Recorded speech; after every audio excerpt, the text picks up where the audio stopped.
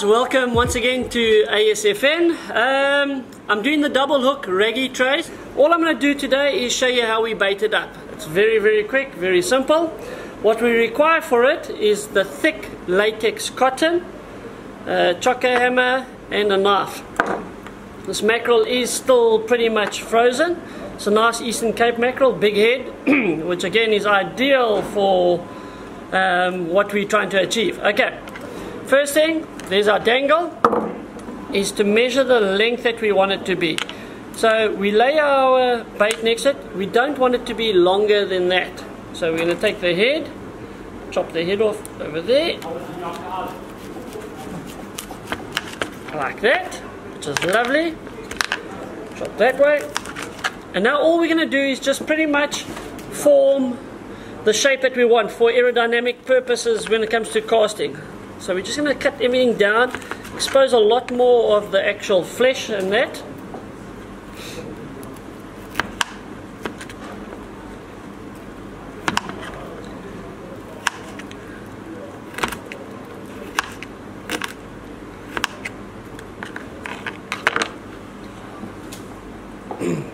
There we go, that looks more like it.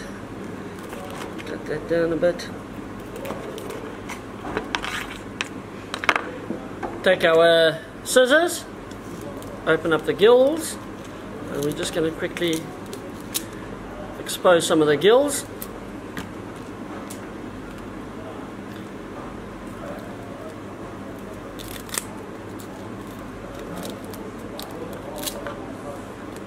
Okay, now all we're doing is exposing a lot more blood, a lot more smell as quickly as we can. Okay, so now what we do is we just take our dangle puller from the back through the middle area, and what you do is you just twist and push until it comes out. There we go, through the mouth. I've already got my dangle here, which I don't need to do. Just take him off quickly. So, I then take my dangle puller through the side that's got the heat shrink on, and do it the wrong way around, that way, through there we go, pull it through. The heat shrink side must end up on the top.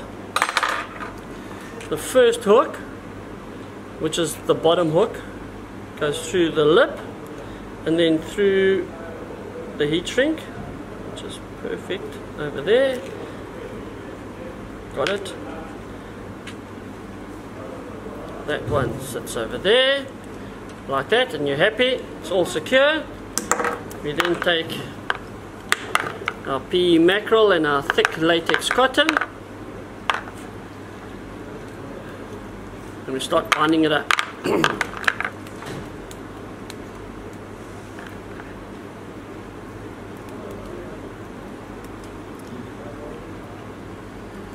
Go.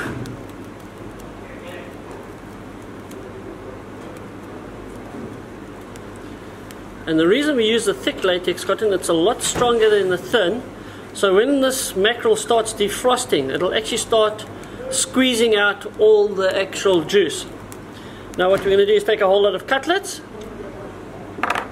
and just cut a whole lot of thin cutlets over here and start adding the cutlets to the actual bait itself.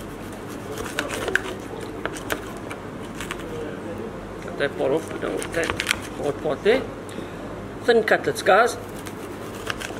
There we go.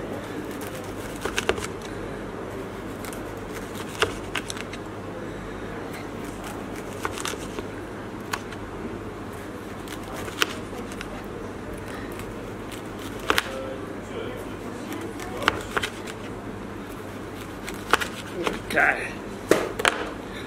The back part of the actual mackerel is nice, it's round, is what we're going to start to build on. We want this part here to be nice and round. We start adding.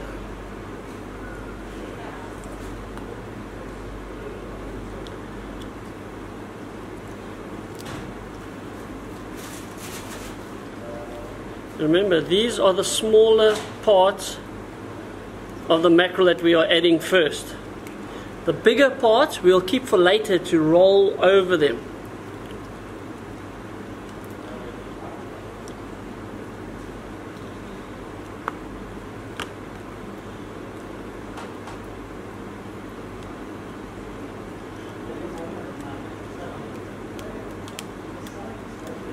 That's all we did.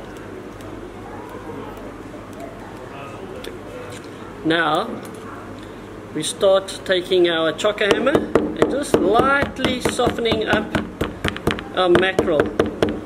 This is going to allow the actual smell to come out a lot faster when it hits the water. And it's also easier for us to actually form the bait that we're looking for.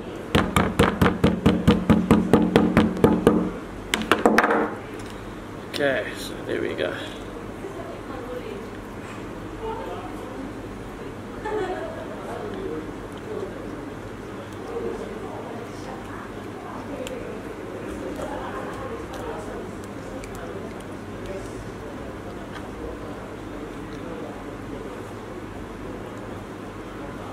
And you can see how now it's already starting to become round.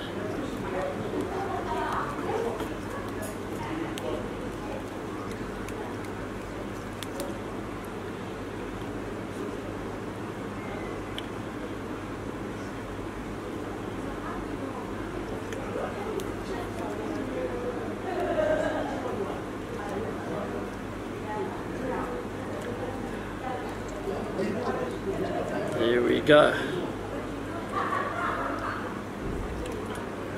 And that is actually, I don't need to add more than that. Just a little bit on the back here.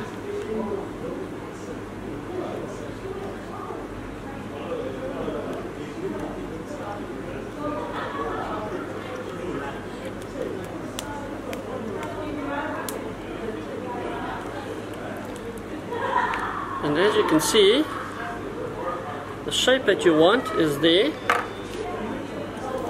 It's nice, it's round. There's the center of gravity. Although the hook is out on this side here, it stays nice and round, and that's where the center of gravity is. That's where your sinker is now going to hook onto. So just give me 2 seconds, I just want to go wash my hands.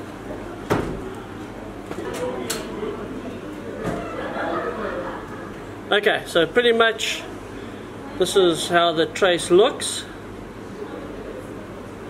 Okay, stand up.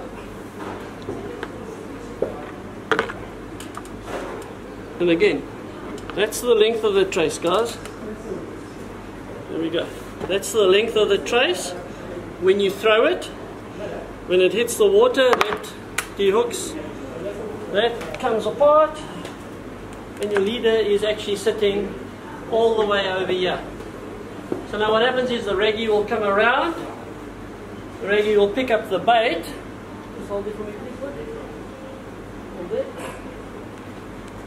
So the Raggie will come, he'll pick up the bait, he'll either swim towards you and do this, but he can't go further than that.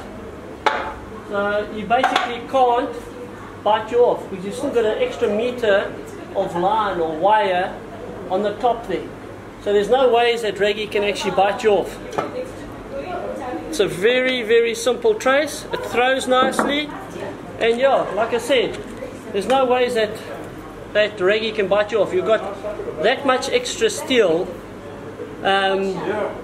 in front of him, basically, so you can't turn around and actually bite you off. That's what that whole trace is designed to do. Limited slide there. Obviously, you clipped up here, and it can only go as far as that knot. It can't go further than that. It can't go further than where that knot is. It's as simple as that. So you've got that much extra wire as security against the Raggie biting back on you. And that's a double hook Raggie trace for long distance casting. There we go, very simple, very easy. Enjoy.